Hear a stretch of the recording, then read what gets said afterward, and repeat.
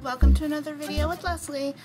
Today I'm going to show you how that you can incorporate stitching onto your layouts, whether they're 12 by 12 or 6 by 6 or 8 by 8, whatever size layouts that you might do. And I think this is a really cool technique, and I love the look of stitching, but I'm not really a good sewer myself. This here technique that I'm going to show you is really good for the person who's not a good sewer. What I am going to be showing you is these templates that I have, and these are older templates. These are from like 2007, 2008. They're by Basil, and they're called InStitches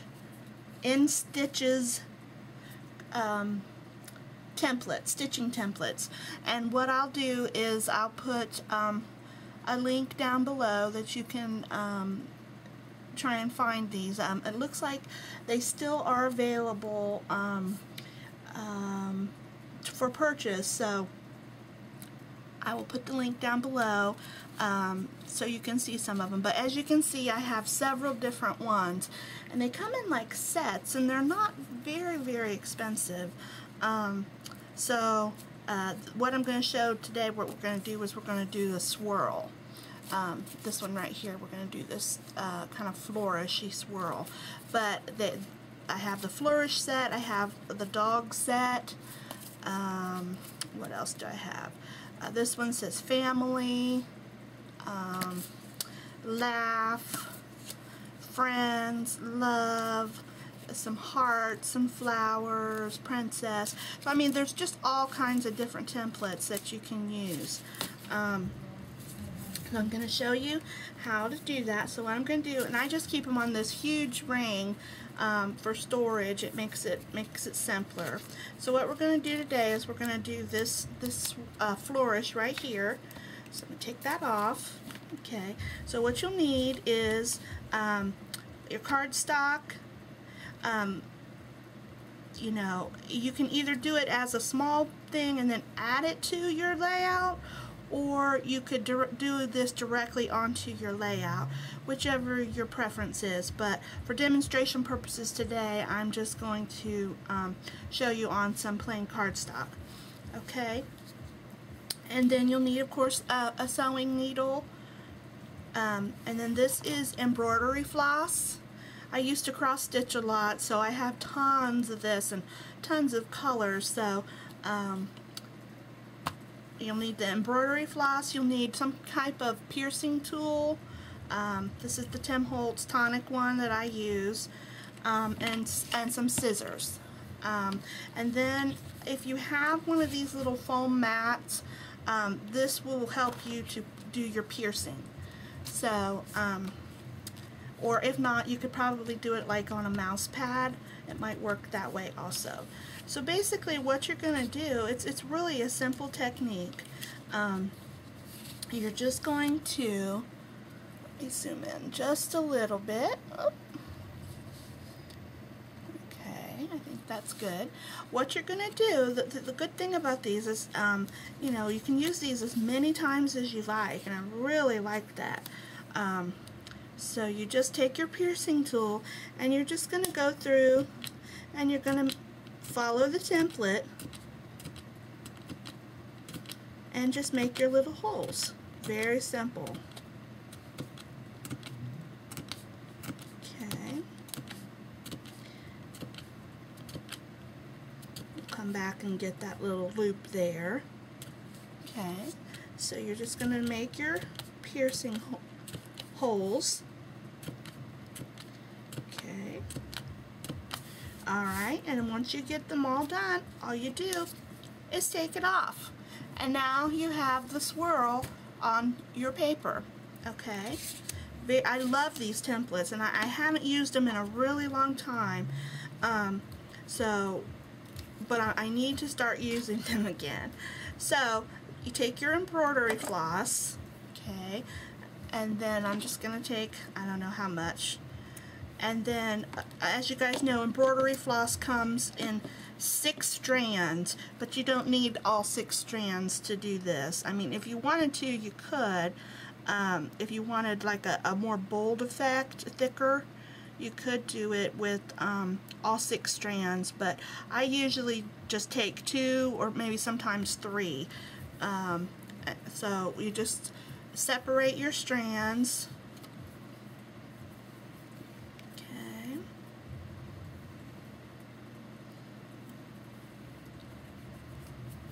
And as you guys know, the embroidery floss is not very expensive, you know, so, and you get a ton of it when you buy them in the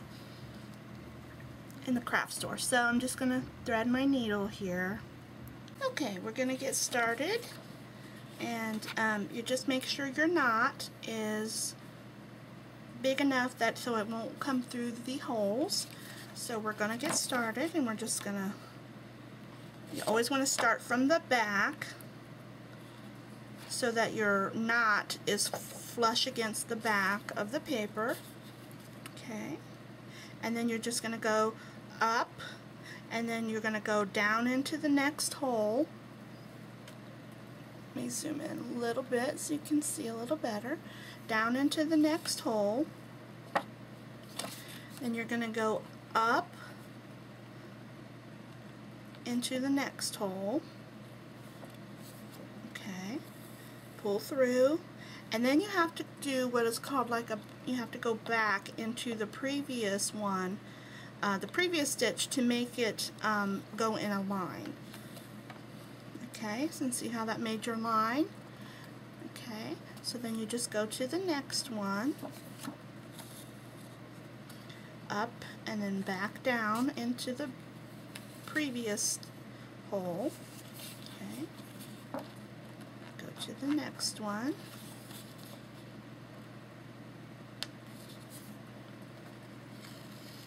Up.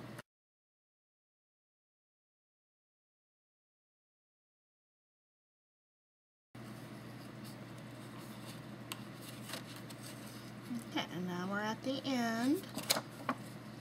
You're going to take it on the back side, and you're just gonna, you know, do your knotting on the back so that the strands don't come loose. Okay.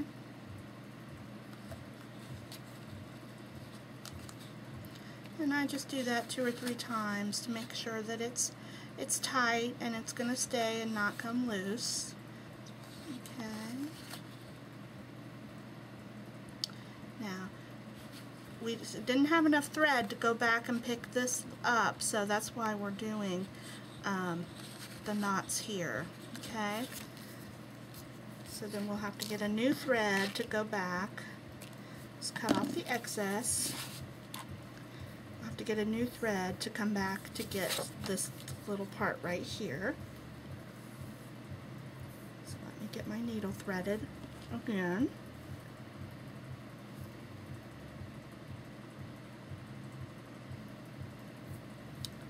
Okay.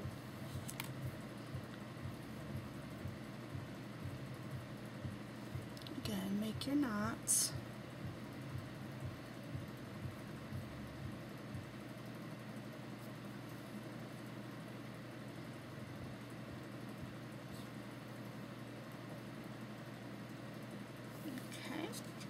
So now we're just going to go back and pick up that little piece off the side. So what you want to do is you want to start in this one right here, I believe. No, you want to come back to this back so that it's flowing kind of the same. So you want to come to this one right here. Okay, to make your first stitch. Okay, and then we're going to go from here up to this one, down into that one right there. Okay, there we go. So it's kind of just flowing off of the main flourish part. Okay, Okay, whoops. Sometimes they're a little tricky to find the holes in the back, but so we're just going to go to the next one.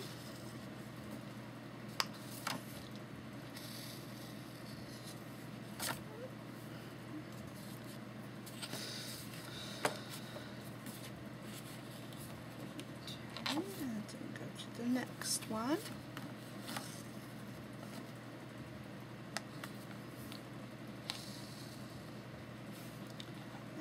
The final stitch.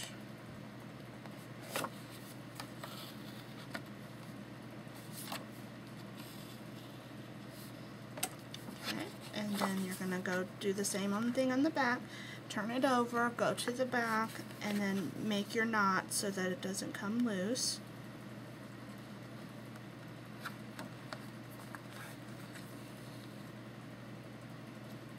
Loop and go through like that. Just do it 2 or 3 times just till you think it's secure enough. Cut off the excess, and then we'll go back and cut off all the excess little pieces here of the thread. Okay, and then there you have a stitched flourish. Okay, now what you could do after this is you could go around and you could, you know, cut it out and make it like an embellishment, or like I said before, if you actually do it on the layout, you know, it would be stitched and look just like this. So I hope you enjoyed this tutorial, and check out these Bazzel InStitch templates and have some fun stitching on your projects. So thanks ladies for watching, and I hope you have a great and blessed day.